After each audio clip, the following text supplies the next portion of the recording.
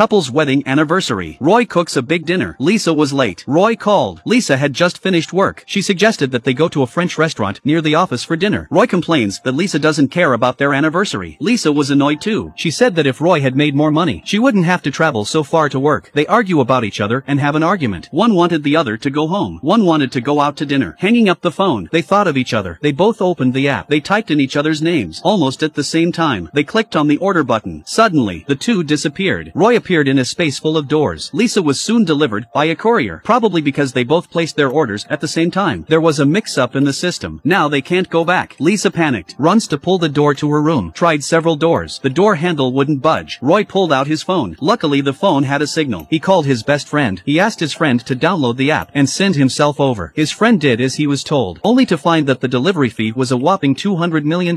Roy thought, if you deliver a living person, that's a lifetime's worth of money. The two men were completely